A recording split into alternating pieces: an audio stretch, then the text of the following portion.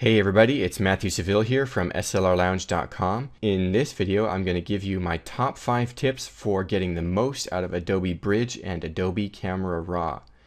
A lot of people don't realize how powerful and fast Bridge and Camera Raw can be, and this is usually because they just don't have things set up right. There's a lot of settings and tricks that you can use to get things running optimally. So let's get into it. How do you optimize Bridge and Camera Raw for a powerful and efficient workflow? The first tip is to disconnect Bridge and Camera Raw from Photoshop just a little bit. Now what I mean is go into the preferences right here in Edit on a PC, or on a Mac it'll be Bridge and then there'll be Preferences. And then in the very first tab in General, you're going to look here at Behavior, double-click Edit's Camera Raw settings in Bridge. With this option selected, what you're going to get is you don't have to open Photoshop. See how Photoshop is not even open? If I double-click on this image, it brings it up in Camera Raw, and I can work on it. I can do all sorts of fun stuff. And then I can click Done, and Photoshop never opened. I can do batches of photos like this. I could work on an entire wedding and do almost all of my work without ever opening Photoshop. So that's a very efficient way to work. You can batch process in Bridge just like this. If these images were all very similar, then I would be able to go through them really quickly just like that. And then click Done or click Save, and that's it. I would only need to open image in Photoshop, this button right here, if I actually had to do some specific retouching. The rest of the time, I'm just going to only ever work in Bridge with ACR. So that's a pretty cool tip, number 1. Number 2, the next big tip is in the Preferences panel for Camera Raw settings.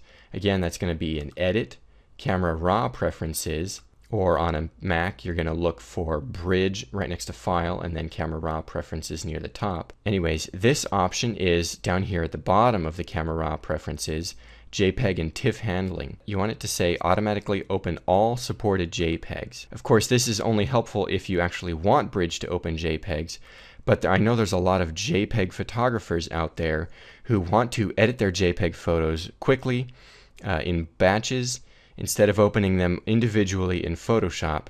So this is what you set right here. Automatically open all supported JPEGs. So that way, if I have, for example, this is a JPEG file here, this is a JPEG file here, I can click on these photos, and again, they're going to open up in Camera Raw, and I can edit them as if they were a RAW photo with all these RAW parameters. Of course, I don't get my white balance like a RAW photo, and there's always going to be slightly less detail in a JPEG photo. But if you nail your exposure, then you're usually doing very good, and you can tweak these settings and batch edit your JPEG photos in Camera Raw. So that's tip number 2.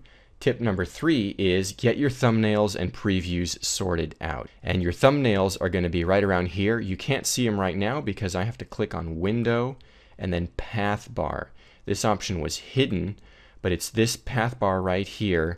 And this little icon, set of icons right here is your thumbnails section. What this does is it brings down a pop-down menu where you can set prefer embedded thumbnails, and that will quickly generate thumbnails based on the embedded from the RAW file. So basically the back of your camera is what the images will look like. Or you can do high quality on demand, which means your pictures will look like the back of your camera until you click on them, and then they'll convert to the high quality and they'll reflect whatever edits you've applied in Bridge. Or you can do always high quality, and you can do generate 100% previews.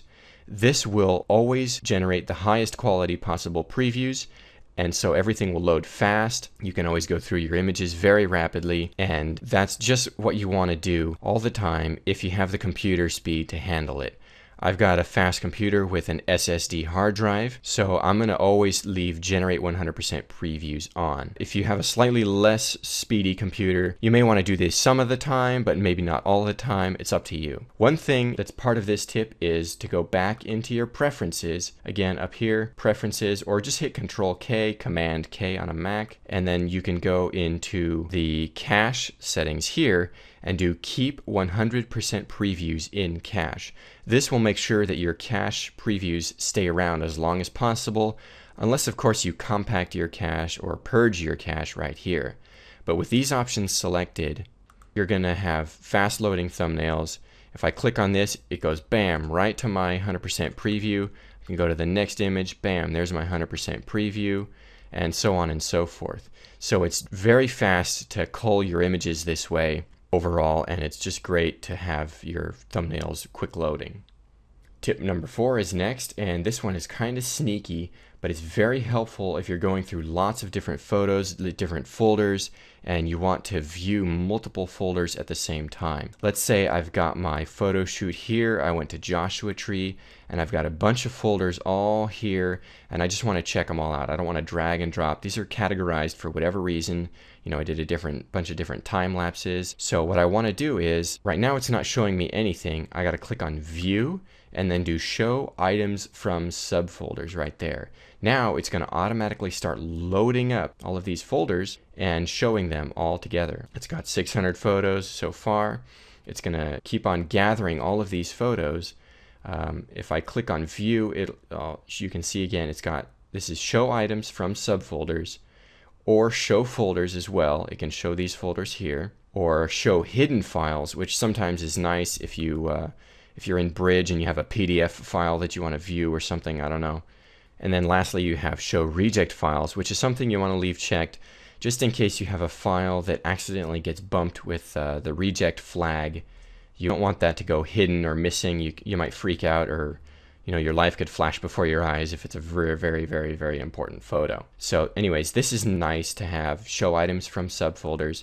Unfortunately, the minute you go into a subfolder and then go back out to this folder, it doesn't remember that setting. So you just got to go back, View, Show Items from Subfolders, and it'll bring up those subfolders again pretty quickly. See how it jumped right to 5,000 instead of re-indexing it from scratch. Anyways, last but not least, this tip is the fastest way to adjust settings in Camera Raw. So let's say I've got a bunch of photos here. I want to edit all of these photos all at once. These are frames from a time lapse, and I want to edit all of these all at once. I've got a few hundred photos here. So I'm going to open them all, select all. This is how you do really rapid editing in Bridge. You can do select all like this, and then when you're done with that photo, you can control click it to deselect it from the group. So say for example, I want to Control A to select all, or Command A. Say for example, I want to apply adjustments to these. I'm going to apply the adjustments, and then maybe the image changes slightly, and I'll control click it to deselect that one, and then I have all of these. So basically I never have to do the same thing twice. That's my trick, is there is no previous button like in Lightroom, so you're stuck with this automatic synchronization thing, which is very handy if you do it this way. So basically what I'm going to do is, here's another tip, is I click on it. A lot of people will just like try and mouse over and drag like that, and then drag, and then drag, which I find to be a little bit too time consuming because it requires more precision. What I'll do is I'll just click on that open box here, anywhere around here, and get in there, and then I'll just click up and down, or shift click up and down for greater increments. So I want the highlights down a little bit.